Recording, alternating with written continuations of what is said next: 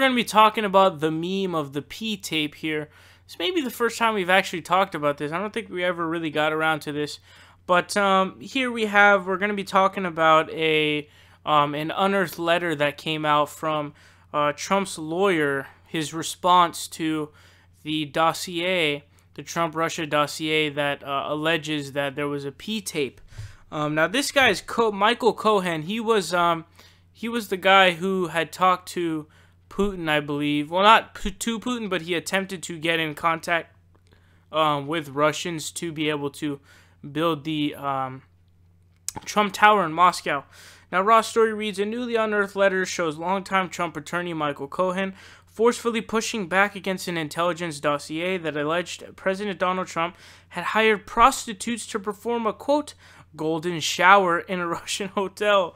In a letter sent to investigators that was obtained by the Daily Beast, Cohen slammed the dossier as libelous and cautioned any investigators from repeating its allegations. Quote, although he called the entire dossier false, Cohen spent most of the letter trying to refute claims that it made against him personally over his role in allegedly helping the Trump campaign collude with the Russian government to influence the 2016 election. I actually think that he did have a role in this, considering what he had done previously that we had talked about.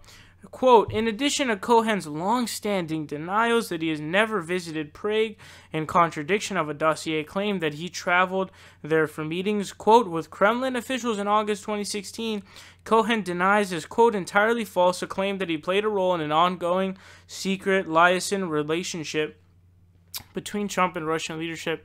Now, actually, I think that he did play some kind of role in it for sure, because he is his lawyer. And I think that based on the information that we know, number one, number two, the massive defensiveness that Michael Cohen is bringing up. This dossier was it was compiled by some dude named Christopher Steele, and this P-tape whole thing has become a meme because you know, a lot of people will just say it as a joke and stuff like that, and they say, oh, we want to see the P-tape and stuff like that. Did that really happen? I don't know, really, but honestly, I don't think so, but who cares about the P-tape part? It's more just a meme just to get clicks and stuff like that, but I don't know, make of it what you will. Support independent progressive media by leaving a subscription down below, leave a like and share the video, help us out on Patreon, or you can donate in other ways. Links are in the description down below. We are fighting Trump tooth and nail, and we will continue to do so with your help.